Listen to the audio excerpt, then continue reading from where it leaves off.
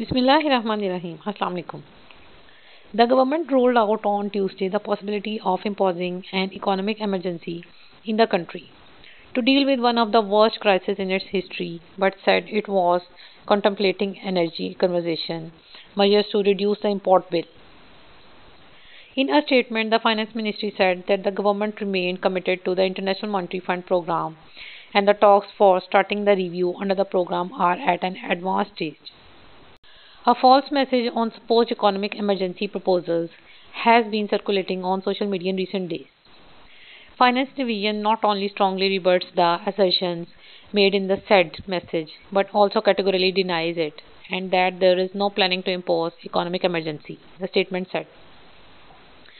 Interestingly, out of the 9 points mentioned in the social media message, at least 2 were already under implementation related to curb on imports, while one about energy conservation was actively under consideration on the advice of the State Bank of the Pakistan.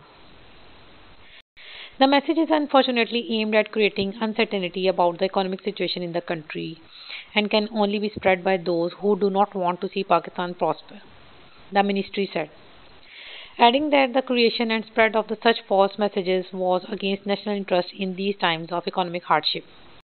A mere reading of the 9 points mentioned in the message indicates how far-fetched those suggestions are.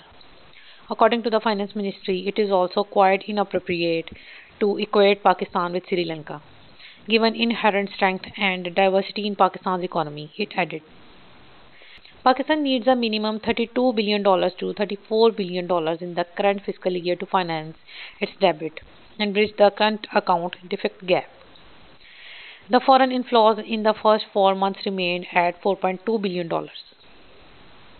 The present difficult economic situation is mainly the result of exogenous factors like commodity super cycle, Russia-Ukraine war, global recession, trade headwinds, Fed's increase in policy rates, and devastation triggered by unprecedented floods, according to the ministry.